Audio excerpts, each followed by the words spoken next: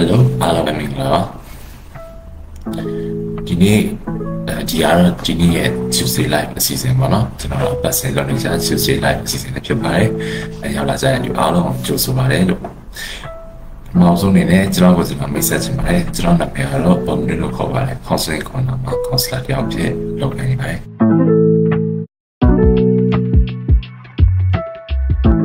်ဆိုတော့ဒီလာတော့ကျွန်တော် February လဆိုတဲ့အတိုင်းပဲဒီValentine's last Valentine's ဒီချစ်ချင်းမြတ်တာ relationship ဒါနဲ့ပတ်သက်တဲ့ဟာကြီးကျွန်တော်အဓိကပြောနေရပါတော့ဒီနေ့ topic ကဆိုလို့ရှိရင်လည်းဒီကောင်းစင်အားလုံးဖတ်ပြီးကြရချင်မယ်နော်ဒီနေ့ကောင်းစင်ဆိုလို့ရှိရင်လည်းကျွန်တော်ဒီမှာtoxic abusive relationship what's going on common relationship challenges ပေါ့နော် common relationship challenges အကြောင်းကိုကျွန်တော်ပြောမှာဖြစ်ပါတယ်So common relationship challenges ဆိုတာကျွန်တော်တို့ဆက်ဆံရေးတိစောက်ကြပြီဆိုလို့ရှိရင်ဆက်ဆံရေးတိစောက်ပြီးတော့ကျွန်တော်ဖြစ်တတ်တယ်ဖြစ်လေဖြစ်တာရှိတဲ့ပြဿနာတွေဒါတွေအကြောင်းကိုကျွန်တော်တို့ဒီနေ့ပြောချင်တာဖြစ်တယ်ပေါ့နော်ဆိုတော့ဟုတ်ကဲ့ပါအားလုံးလည်းစောင့်မျှော်နေကြမယ်အားလုံးလည်းစိတ်ဝင်စားကြမယ်လို့ပြောလိုက်ပါတယ်လို့ဆိုတော့ဒီနေ့ကျွန်တော်တို့ပြောမယ်ဒီ common relationship challenges ဆိုရမှာစစောပြောသလိုပေါ့ကျွန်တော်တို့သမီးစား relationship တွေပါမယ်လူမှုဆက်ဆံရေးပေါ့နော်ပြန်ရတဲ့ဖြစ်ဘယ်သူနဲ့ဖြစ်ဒီအားလုံးနဲ့ကျွန်တော်တို့ကဒီမှာ relationship challenges ဆိုဖြစ်နိုင်တယ်ဖြစ်တဲ့အခါဆိုတဲ့အခါမှာလည်းကျွန်တော်တို့အရင်ပတ်တွေတော့ပြောခဲ့တဲ့ case တွေပဲပေါ့နော်ကျွန်တော် incident start with you ဆိုပြီးတော့ကျွန်တော်ဖြစ်သမျှအရာအားလုံးကျွန်တော်နဲ့စကြမှာပေါ့ကျွန်တော်အရင်ကျွန်တော်တို့မတိုင်ခင်ကတည်းကစခဲ့တဲ့အကြောင်းတွေရှိတယ်အကြောင်းရင်းတွေလည်းစင်ပေါ်ဖြစ်လာရင်လည်းကျွန်တော်ဆိုမှာကောင်းတယ်လာပေါ်တယ်ပေါ့နော်။ Okay ဆိုတော့ကျွန်တော်ဒီမှာ relationship challenges တွေဆိုလို့ရှိရင်ဆောပြောသလိုပေါ့နော်ကျွန်တော်အရင်ပတ်တွေကပြောသလိုပဲကျွန်တော် single ဖြစ်လာရင်ကျွန်တော်တို့ဒီမှာလာပြီးတော့အကောင့်ထဲပေါ်တယ်ဆိုတော့ဒါလေးအားလုံးသိပြီးသားဖြစ်မယ်ထင်တယ်နော်ဆိုတော့ဒီနေ့ relationship issues ဆိုပြောတဲ့အခါမှာလည်းဒီအရင်အများကြီးသက်ဆိုင်တယ်ပေါ့ကျွန်တော်တို့မေးချင်တယ်နဲ့ကျွန်တော်အနီးနားမှာဖြစ်တဲ့အရာတွေပြီးတော့ကျွန်တော်တို့ကိုလာပြီးဖြစ်တဲ့အရာတွေဒီကနေတစ်ဆင့်ကျွန်တော်တို့အနေနဲ့ကဒါရုံနှလုံးသွင်းမိရဒါတွေကိုကျွန်တော်တို့ခံစားမိပြီးတော့မှအပြင်မှာပြန်ပြီးတော့တခြားလူတွေနဲ့ပေါင်းသင်းဆက်ဆံတဲ့အခါမှာ relationship အခက်အခဲတွေဆက်ဆံရေးအခက်အခဲတွေဆိုပြီးတော့ဖြစ်လာနိုင်တယ်ဆိုတော့ဆက်ဆံရေးအခက်အခဲတွေဆိုလို့ရှိရင်ကျွန်တော်တို့ဘာတွေပါမလဲဆိုတော့သမီးသားစတဲ့ဆိုလို့ရှိရင်ဒါတော့ဒီကားလေးနော်သမီးသားစတဲ့ဆိုလို့ရှိရင်တော့ဟိုမှာဆိုလို့ရှိရင်အရင်တော့ကိစ္စအကြောင်းအခုအရင်တော့လူကိုမယုံခဲ့ရဘူးဆိုတော့အခုကိုနဲ့တွေ့နေလူကိုမယုံရဲဘူးဒါဆိုအရင်သိတာတဲ့ဥပမာလေးတစ်ခုပေါ့နော်ဒါမျိုးလေးတွေပေါ့ကျွန်တော်တို့ဖြစ်လာတယ်ပြီးမှဒါကတော့အတွေ့အကြုံကြောင့်ဖြစ်တာဒါအကြိုက်သိခင်ရတဲ့အတွေ့အကြုံဒါမှမဟုတ်ရှိလို့ရှိရင်ကျွန်တော်တို့အရင်တော့ဟိုငယ်လေးလည်းဖြစ်တဲ့အတွေ့အကြုံတွေအထိကျွန်တော်တို့သွားပြီးစဉ်းစားကြည့်ရရတယ်ငယ်ငယ်လေးတော့အချက်ခံရတာချက်ခံရတာဒါရတဲ့ဆင်ကျွန်တော်ဒီနောက်ပိုင်းမှာတစ်ဆင့်ပြီးတစ်ဆင့်ကျွန်တော်တို့ပြီးတော့ခံစားချက်တွေခေါ်ပုံတွေဖြစ်လာတယ်ပေါ့နော်ဖြစ်လာရင်လည်းတစ်ဆင့်ကျွန်တော်တို့ဒီနေ့ကျွန်တော်တို့တွေ့နေလူကျွန်တော်တို့နဲ့တွေ့နေလူကျွန်တော်တို့နဲ့ဆုံစည်းရတဲ့လူတွေနဲ့ကျွန်တော်တို့ကပေါင်းသင်းဆက်ဆံတဲ့အခါမှာဒါတွေကပါလာတယ်ဆိုတော့ဒီအရေးကြီးအကြောင်းတော့ကျွန်တော်တို့ကငယ်ကလေးကကျွန်တော်တို့ဒီ relationship ဆိုတာကျွန်တော်တိစောက်နိုင်ခဲ့တယ်ပေါ့နော်တိစောက်နိုင်ဆိုတာကျွန်တော်တို့မှာပါတယ်အဲ့ဒီတိစောက်နိုင်ဆိုတာကမှကျွန်တော်တို့ကဒီအမိဘတွေဆွေမျိုးတွေဒီအနီးနားငယ်စဉ်ကဘဝတွေ့ကြုံခဲ့ရတဲ့လူတွေနဲ့ကျွန်တော်တို့ကပေါင်းသင်းဆက်ဆံပြီးတော့မှအဲ့ပေါင်းသင်းဆက်ဆံရေးပုံစံဆိုပြီးဖြစ်လာပြီးတော့မှကြီးလာတဲ့အခါမှာလည်းအဲ့ဒါလေးပါလာတယ်ဆက်ဆောင်ပြောသလိုပါလာဆိုရင်လည်းဒါကြတော့ပြောစင်တာကိုအဲ့တော့ဖြစ်တဲ့ဟာအခုဒီမှာလုံးဝပြန်ပြီးဖြစ်နေငယ်တော့လူများတွေကိုဆက်ဆံလို့ပဲအခုလုံးဝလူများတွေကိုဆက်ဆံမယ်ငယ်တော့ကိုယ်ဆက်ဆံခံရတယ်လို့ပဲဒီလိုမျိုး relationship တွေပဲဒီကြီးလာတဲ့အခါမှာကျွန်တော်တို့ကရှာဖွေမယ်ရှာဖွေအဲ့လိုမျိုးလူမှအဲ့လိုမျိုးလူတွေနဲ့မှပေါင်းသင်းမယ်အဲ့လိုတော့မဟုတ်ဘူးဒါမဲ့လည်းဒီအရာကတော်တော်လေးကိုအခြေတည်ပြီးတော့အမြင့်တွယ်နေတဲ့အကြောင်းလေးဖြစ်တယ်ပေါ့နော်ကျွန်တော်မသိလိုက်ခင်မှာဒါလေးတွေကကျွန်တော်ဒီမှာအမြင့်တွယ်ပြီးသားဖြစ်တယ်နောက်ပိုင်းမှာဒါပြောင်းလဲလို့ရတယ်ဆိုမှလည်းဒါလေးတွေကပါလာတယ်ဒါမဲ့တစ်ဖက်မှာသတိထားမှာဆိုတော့ကျွန်တော်ဒါကငယ်စဉ်တော့ဖြစ်ခဲ့တဲ့ဟာရအခုကြီးလာတဲ့အချိန်ပါလာတယ်လို့ပြောပေမဲ့အခုအသက်ကြီးလာတဲ့အချိန်မှာဖြစ်တဲ့ relationship ပြဿနာတွေဆက်ဆံရေးပြဿနာတွေဆိုတာကဒီငယ်စဉ်ကကိစ္စတွေထပ်အများကြီးပို့တယ်ပေါ့နော်ကြီးလာတဲ့အခါမှာလည်းဆက်ဆောင်ပြောရသည်အရင်လိုမယုံရတော့အခုလုံးနဲ့မယုံရဲဘူးဖြစ်သွားတယ်ဆိုတော့ဒါကြီးဆိုရင်ကြီးလာမှဖြစ်လာတဲ့ကိစ္စတွေပေါ့နော်ကြီးလာတဲ့အခါမှာလည်းကျွန်တော်တွေးကြောင်ဆက်ဆံရတယ်အများကြီးရှိတယ်ဒီကနေတစ်ဆင့်ကျွန်တော်တို့ရဲ့ဆက်ဆံရေးတရားနဲ့အများပြောင်းနေတယ်အများနဲ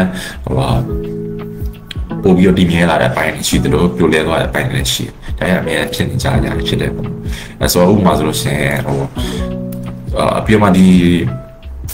ဒီသမီးစားဆက်ဆိုင်ရေးနေများဆက်ဆိုင်ရေးတရားအိမ်မှာဆိုလို့ရှိရင်ကျွန်တော်တခြားကိစ္စတွေအများကြီးပါစောစောကပြောရသည်ဟိုသစ္စာရှိတာတော့ပြီးတော့မှငွေကြေးအခက်အခဲရှိတာတော့ဒါမှမဟုတ်ရှင်လည်းဟိုအိမ်မှာသားသမီးများတယ်ဒါမှမဟုတ်မိဘဆွေမျိုးတွေကိုကြည့်နေရတယ်ဒီကိစ္စအကြောင်းတယောက်နဲ့တယောက်အချိန်မှာပေးနိုင်တာတော့အစားဖြစ်မှာနော်ပြီးတော့နောက်ကိုကကြတော့ဒီမျိုးဟိုဒါဆိုရှင်ဟိုဘာလဲလင်မယားရဲ့အကြောင်းပါဆိုရှင်လိမ်မှုဆက်ဆံရေးဆိုတာရှိရတယ်နော်ဒါလည်းအဆင်မပြေဘူးစသဖြင့်နော်ကျွန်တော်ငယ်စဉ်ကအကြောင်းအရာထားပိုးတဲ့အရာအများကြီးပါတယ်ပြီးတော့နောက်တစ်ခုကကြတော့ဒီလူနှစ်ယောက်ဆက်ဆံရေးမှာတယောက်က effort မထုတ်ဘူးနောက်တစ်ယောက်ကပဲ effort ထုတ်နေရတယ်ဒါမျိုးဆိုရှင်လည်းအဆင်ပြေတော့နှစ်ယောက်လုံး effort ထုတ်နေမှာနှစ်ယောက်လုံးကဒီ relationship ကိုဝိုင်းပြီးတော့တည်ဆောက်နေမှာအဆင်ပြေတယ်အဲ့ဒါမှလည်းကျွန်တော်တို့ relationship ကကောင်းတဲ့ဆက်ဆံရေးကအဖြစ်တယ်နော်မဟုတ်ဆိုရှင်တခုမှတခုမှရောရင်းသွားပြီဆိုလို့ရှိရင်ရောနေပြီဆိုလို့ရှိရင်တခြားဟာအများကြီးလည်းအဆင်ပြေဖြစ်လာတယ်။အဲ့လိုမျိုးအဆင်ပြေရတဲ့နေမျိုးမှာတယောက်ကပဲဖြစ်စေနှစ်ယောက်လုံးပဲဖြစ်စေကျွန်တော်တို့လုံးပုံကိုင်ပေါ်နေတဲ့အဆင်ပြေဘူးပြောပုံဆိုလို့အဆင်ပြေဘူးဆိုလို့ရှိရင် relationship ကတဖြည်းဖြည်းနဲ့ကျွန်တော်တို့အခေါ်နဲ့ဆိုရှင်တော့အခုဆိုအားလုံးလည်းဒီကြတဲ့တော့ဒီစကလုံးကအရင်အောင် popular ဖြစ်နေတဲ့ toxic relationship ဆိုတော့ရောက်လာတယ်ပေါ့နော်။အဲ့ဒါတော့အဓိကတော့နှစ်ယောက်လုံးအတွက်နှစ်အောင်တော့အဆင်မပြေဘူးပေါ့။ကျွန်တော်ဒီက toxic ဆိုတာကျတော့ဟိုအစိတ်တောက်ဖြစ်စေတဲ့ relationship ပေါ့။အစိတ်တောက်ဆိုတာဘာလဲကိုယ့်ရဲ့ဒီလူမှုဘဝမှာနော်ကိုယ့်ရဲ့ဒီကိုယ်ပိုင်ဘဝလေးမှာပြီးတော့မှကိုယ့်ရဲ့စိတ်ပိုင်းဆိုင်ရာနဲ့ပတ်သက်ပြီးတော့လေဒီကတရားမှုမကောင်းဘူးလူမှုဆက်ဆံရေးနဲ့ပတ်သက်နေဒီတရားမှုမကောင်းဘူးယခုကျမ်းမာရေးနဲ့ပတ်သက်လို့ရှိရင်ဒီတရားမှုမကောင်းဘူးဒါမျိုးလေးဖြစ်လာတယ်ပေါ့နော် toxic relationship ဆိုတဲ့နေရာ so toxic relationship ဆိုရင်ကျွန်တော်ကဟိုပါပေါ့နော်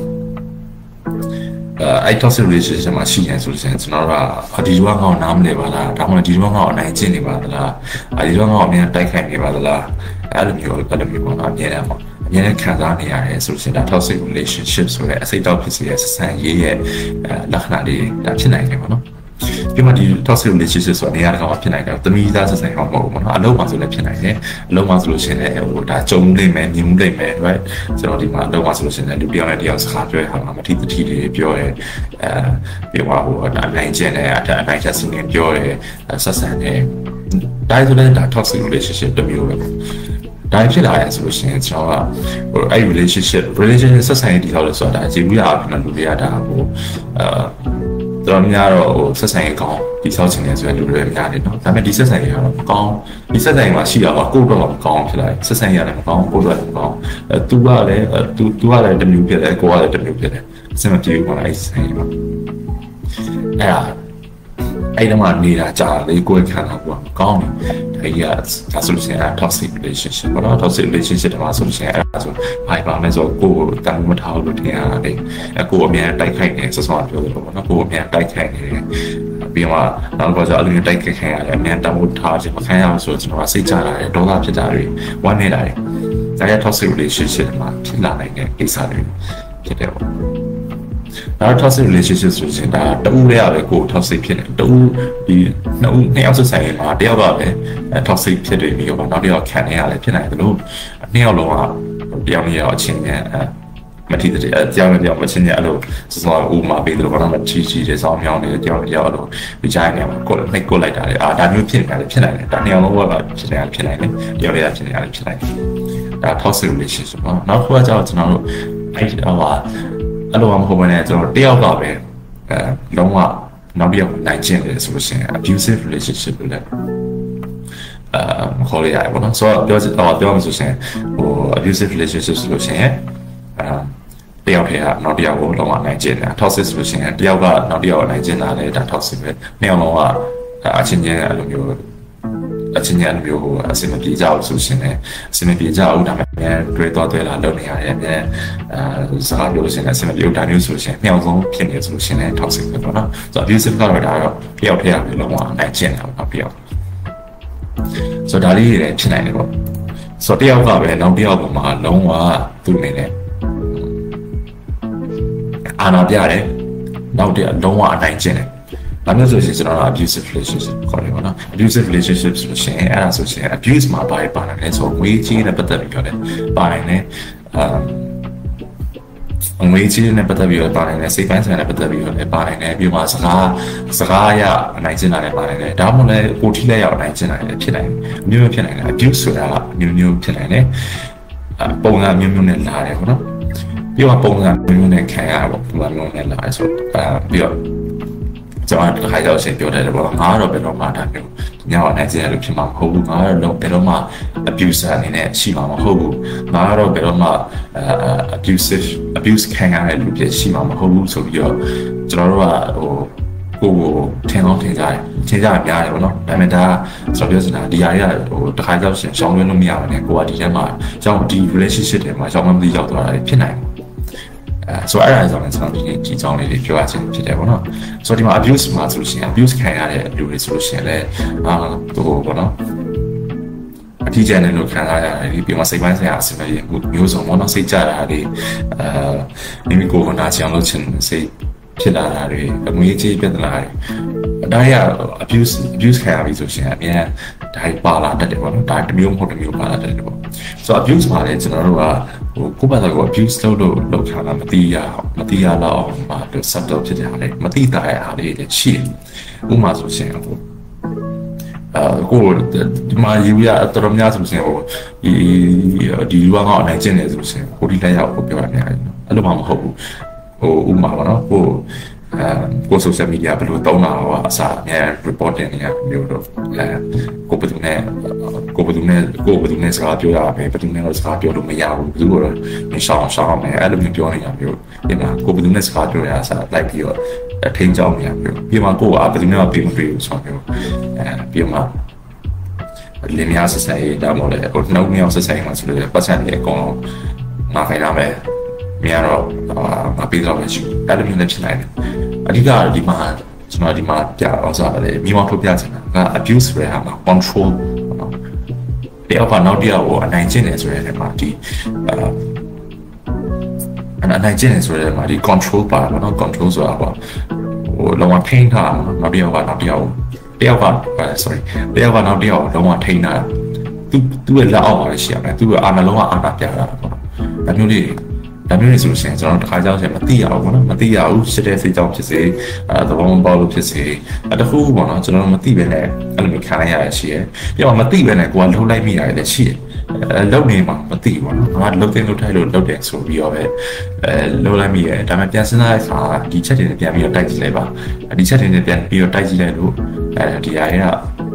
ကိုကသူ့ဘာပေါ့ဘယ်လောက်ထိ control ရှိနေလဲဘယ်လောက်အာဏာရှိနေတယ်လဲဒီများကိုပေါ်မှာဘယ်လောက်အာဏာရှိနေလဲဒါလေးပြန်ပြီးချိန်လို့စဉ်းစားကြည့်လို့ရတယ်ပေါ့နော်ဆိုတော့ဟုတ်ကဲ့ abuse တို့ toxic တို့ဆိုလို့ရှိရင်အလိုမျိုးလေးရှိရပါတော့ဆိုတော့ဒီမှာဆိုလို့ရှိရင်ဒီ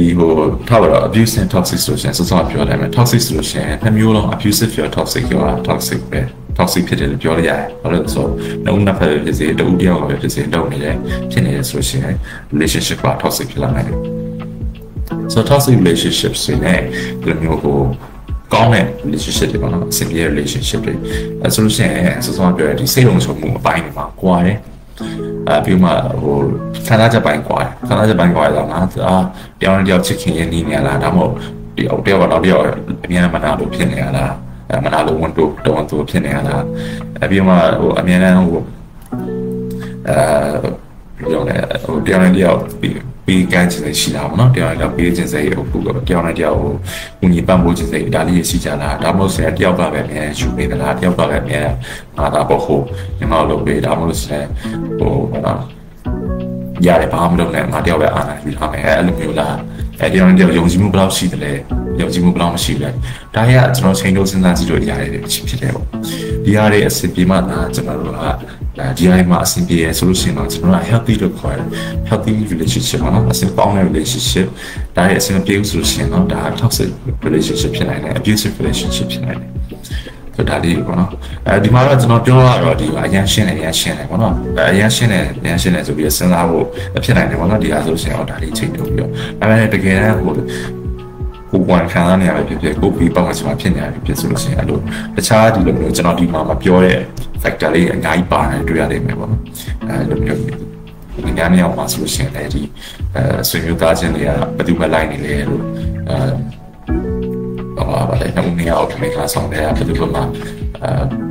financial control ကိုများနေတယ်အစားချင်းပေါ့နော်ဒါရကျွန်တော်မပြောရတဲ့ဟာတွေပေါ့ဒါပေမဲ့အဲ့ဒါအများကြီးရတယ်ဒီမှာတော့ပြီးတော့အကျုံးဝင်တယ်ဆိုတော့ပြောတကယ်ပြောစင်တာတကယ်လက်တွေအပြင်မှာဖြစ်တဲ့အခါမှာကျွန်တော်တို့လည်းအဖြူမဲအသေးကွဲတော့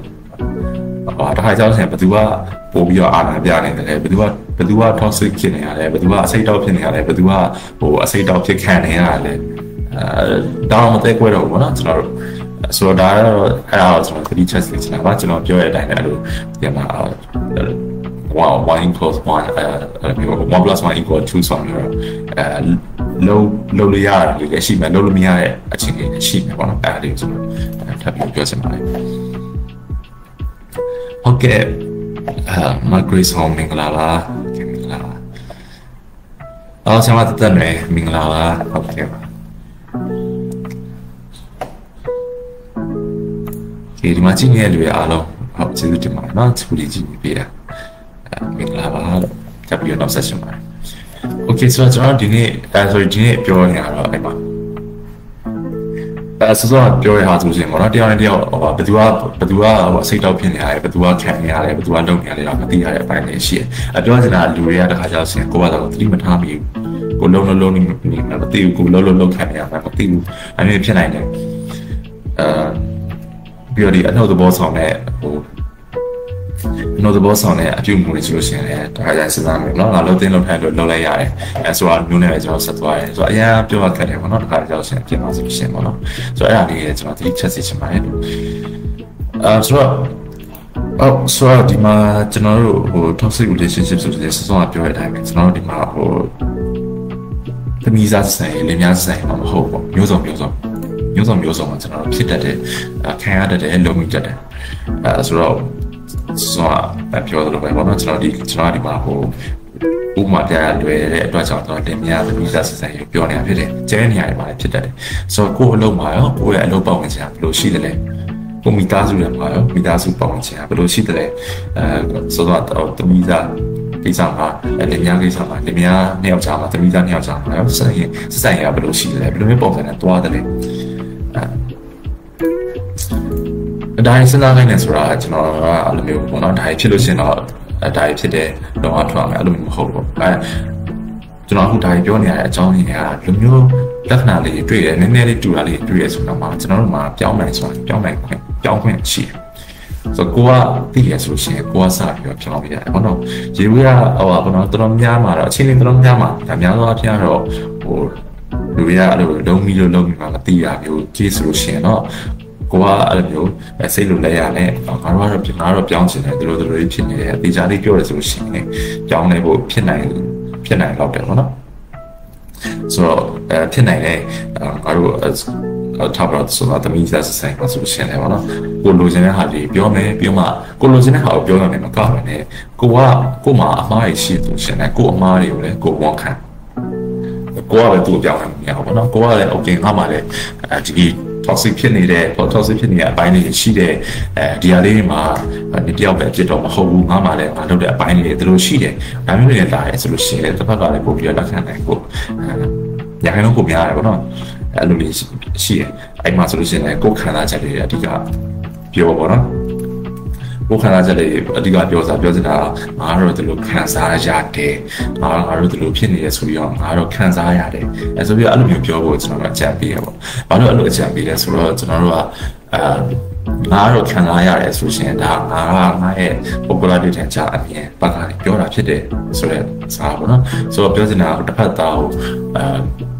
အဲ့လိုဖြစ်နေတယ်တခုကိုအတိအကျပြောပြီးတော့မှအဲ့လိုဆွဆွဲရမှာမဟုတ်ပဲဒါကတော့ငါမှလည်းမှားကောင်းမှားနိုင်တယ်ဆိုတဲ့ပုံစံမျိုးပြောတာပေါ့နော်ဆိုတော့ပြောချင်တာကနည်းနည်းလေးတန်ပေါ့နော်အပြောလေးနဲ့ပြောတာပေါ့နော်ဒီလိုတော့တုံးတီပြောတာမျိုးမဟုတ်နိုင်ဘူးပေါ့နော်အော်မင်္ဂလာပါမမေချိုဟေးဟုတ်မင်္ဂလာပါ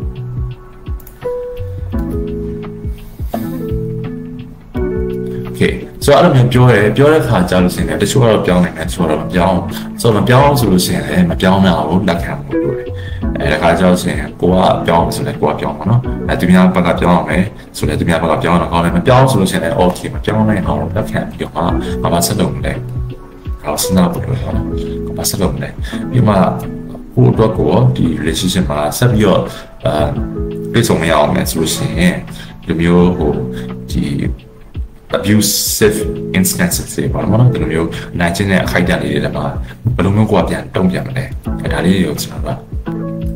စဉ်းစားထားဖို့လိုတယ်ပေါ့နော်။ဒါဆိုအဲ့ဒါကြီးစဉ်းစားလို့မရဘူး။ဟာတော့ထွက်ကိုရတော့မယ်။အဲဆိုလို့ရှိရင်ဒါတမျိုးပေါ့နော်။ထွက်ရတော့မယ်ဆိုလို့ရှိရင်လည်းကိုဘာလို့ထွက်ရတယ်လဲဆိုရဲအကြောင်းလေးတွေအတိအကျပြောအတိအကျဒါအတိအကျသူ့ကိုတက်ပြောဒါပေမဲ့အဲ့လိုပြောရဆိုမဲ့လည်းဒါဟိုအဲ့လိုမလုပ်လို့ရှင်ဒါမှားတယ်ဆိုတော့ပြောစရာမဟုတ်ဆွဆွပြောသလိုပဲเนาะကျွန်တော်ဒီမှာမပြောတဲ့အချက်လေးအများကြီးရှိတယ်ဒီမိသားစုရဲ့ dynamic ကဘယ်လိုရှိသလဲမိသားစုအတွင်းမှာဆက်ဆံရဘယ်လိုရှိလဲအလုံးမှာဆိုလို့ရှိရင်အလုံးအတွင်း dynamic ကိုအဲ့လိုမျိုးပြောတဲ့ခါကျတော့ကိုပေါ့ဘယ်လိုတရားဝင်ရှိမလဲဒါလေးတွေကဟိုတရားဝင်မတူကြဘူးเนาะဒါလေးတွေထည့်စင်တာပေါ့ဒါပေမဲ့ဒါဟိုအကောင်းဆုံးချိန်မှာဆိုလို့ရှိရင်တော့တစ်ဖက်သားကိုပြောရတော့ကောင်းတယ်တကယ်လို့များဆိုတော့လည်းပြောလို့မရအောင်ဆိုလို့ရှိရင်လည်းဒါမျိုးဟိုတဖြည်းဖြည်းနဲ့ရှောင်ဖယ်တာမျိုးလုပ်လို့ရတယ်ပေါ့နော်စသဖြင့်အနည်းငယ်နေရတော့အများကြီးရှိပါတယ်ဒီကအမှန်ဆိုတာလည်းဘယ်တော့မှမရှိပါဘူးအမှန်တစ်ခုဆိုတာလည်းဘယ်တော့မှမရှိပါဘူးနော်ဘာလို့ဆိုတော့တရားနဲ့တရားအခြေအနေမတူကြဘူးတရားနဲ့တရားကြီးမြင့်လာတဲ့ပုံစံတွေမတူကြဘူးတရားနဲ့တရားဆက်ဆံရတဲ့လူတွေမတူကြဘူးဆိုတော့ဒါလေးကိုကျွန်တော်ဟိုစကားချက်နော်ထည့်ပြောချင်ပါတယ်ဘာလို့ဆိုတော့ဒီမှာဒါမလုပ်တဲ့အောင်ရှင်ကမှာဒါလုပ်နိုင်ရှင်ကမှာအဲ့လိုမျိုးမဟုတ်ဘူး